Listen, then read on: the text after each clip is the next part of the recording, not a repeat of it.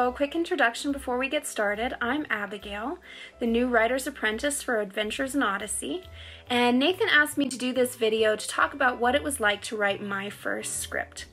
So, I've been writing for about 8 years now. I've got a couple of books written, and I've got a blog that I've been working on for about 3 years.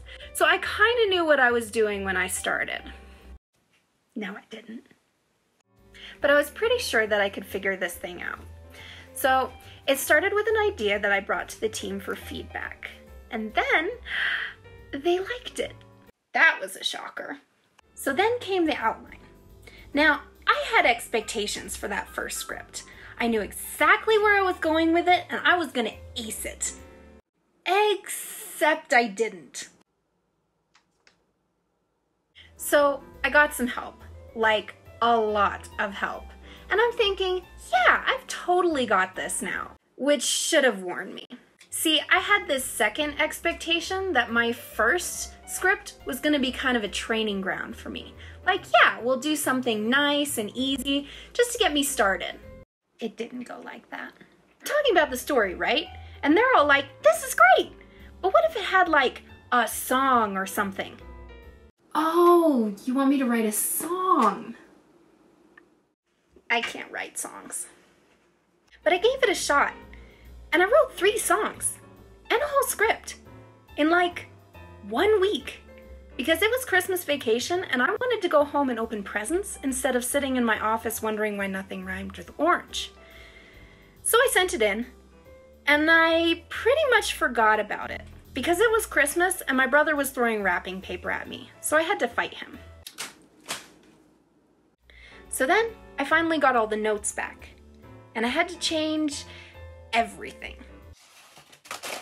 Except the songs. They liked those. Really? So we started changing things. A few words here, a line there, a few scenes, the whole script. By the time we were done, I was ready to see the last of it. Nathan took it off to California, and I took a sick day. I needed it. For right now, I can't really tell you what it was like to listen to my first script since I haven't really heard it yet. Still waiting on that.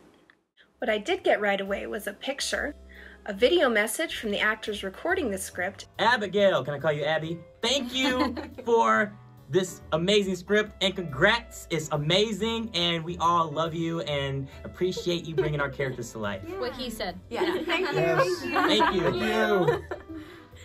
And a script page signed by all of them. I have Robbie Bruce's autograph. So now, like most of you, I'm still waiting to hear the episode. Hopefully that happens soon. I don't know where it is.